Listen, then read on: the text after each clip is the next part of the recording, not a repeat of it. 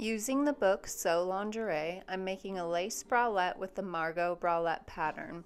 This is included in the book along with other lingerie and swimwear patterns. I'll be sewing mine without the front closure since I couldn't find one the right size. To mirror the lace, I'm cutting out one pattern piece and then I'll flip that and align it with the matching lace detail and cut out the second piece.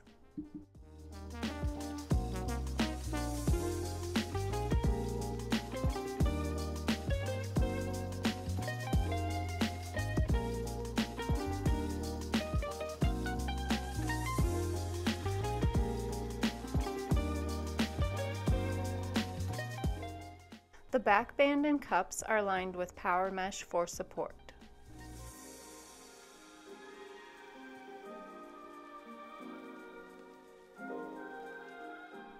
Matching the notch, I'm sewing the cup pieces right sides together, sewing with a straight stitch and then finishing the seam off with a serger.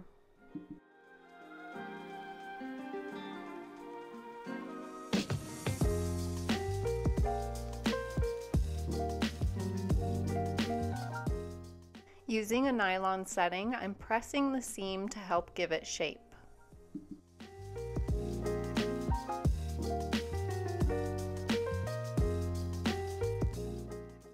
To sew the decorative lace edge on the cup, I'm pinning the pieces right sides together and sewing that on with a zigzag stitch.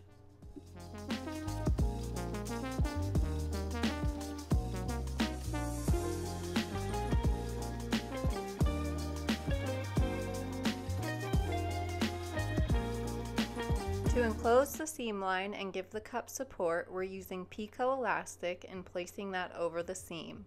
I have the decorative edge of the picot facing towards the decorative lace cup edge.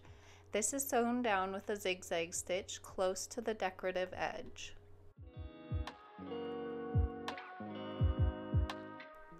To finish off the picot, I'm flipping the seam to the inside and then sewing closely along the flat edge of the elastic with a zigzag stitch.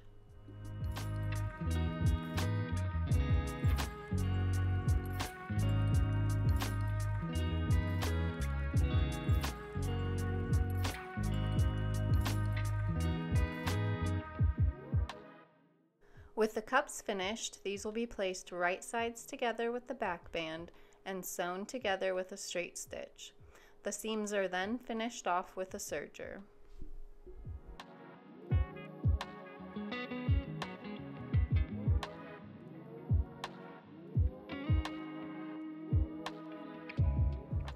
To finish off the top edge of the project, I'm using picot elastic. This is placed right sides together against the lace with the flat edge of the picot lining up against the top edge.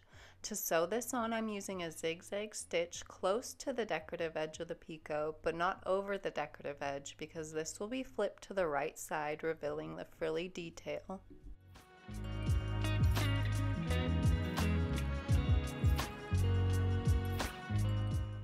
Once that has been stitched on, we will trim off the lace fabric close to the zigzag stitch.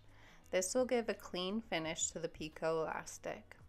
On the same nylon setting on my iron, I'm pressing the picot towards the right side of the project. This step isn't necessary, but it does help keep everything in place. Lastly, we will be stitching close to the flat edge of the picot elastic with a zigzag stitch. For the band elastic, I've serged the edges together and tacked down the seam to one side. It didn't come out perfect, but that's okay. I've placed the seam in the elastic on the side seam of the bralette so it's less noticeable. With a 1/4 inch overhang, I'm pinning the bottom edge of the bralette to the band elastic and meeting the cups in the center close together. To sew on the band elastic, I'm using a 3-step zigzag stitch about a 1/4 inch wide. A 3-step zigzag stitch has 3 stitches that make up each of the diagonal lines. This is a secure stitch that still allows for stretch.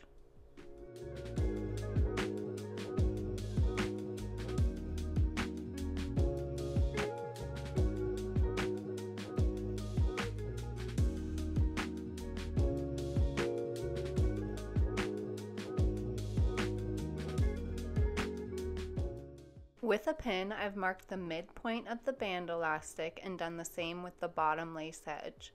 The bottom lace detailing is angled up so it's close to the decorative edge on the front and then angles downward on the sides. Except for the front, the elastic overhangs the lace by 1/4 inch. Like the top edge of the band, this will be sewn on with a 3-step zigzag stitch.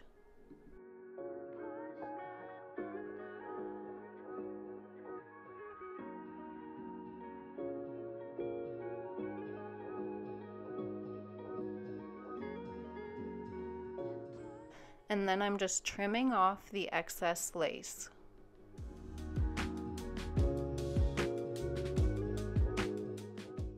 For the bra straps, we are taking 4 inches of bra strap material and putting it through a ring.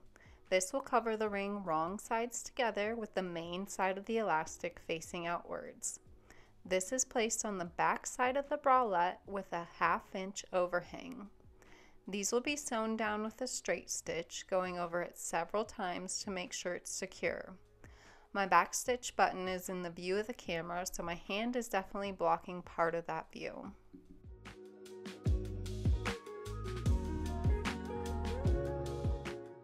And here just trimming off the excess material for a clean finish. Taking the longer portion of the bra strap elastic, we will be putting that through the slider. The right side of the elastic will go over the bar of the slider. With a 3/4 inch overhang, this will be sewn down with a straight stitch, going over it several times so it's secure.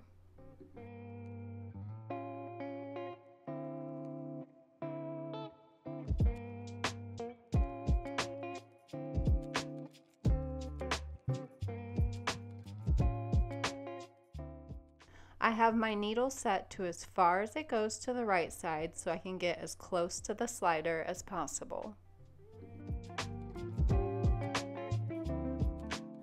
Trim off any excess material that's left.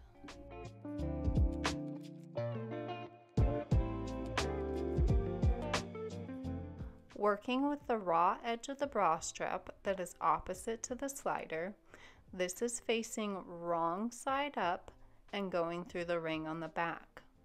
This will then loop over so the right side is facing up and be put through the slider, creating an adjustable strap. The raw edge will then be sewn onto the front of the bralette.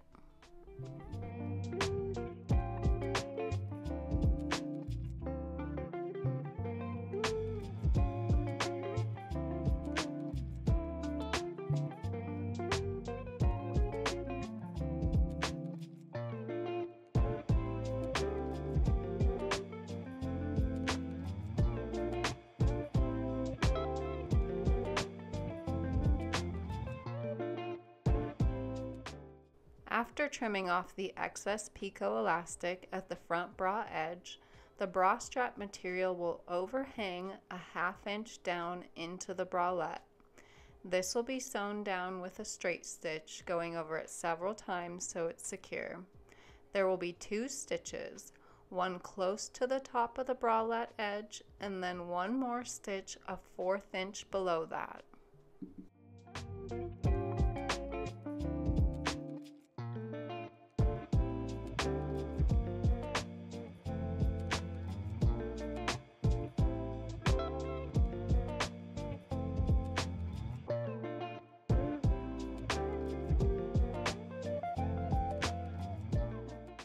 All that's left is trimming off the excess bra strap material below the last stitch.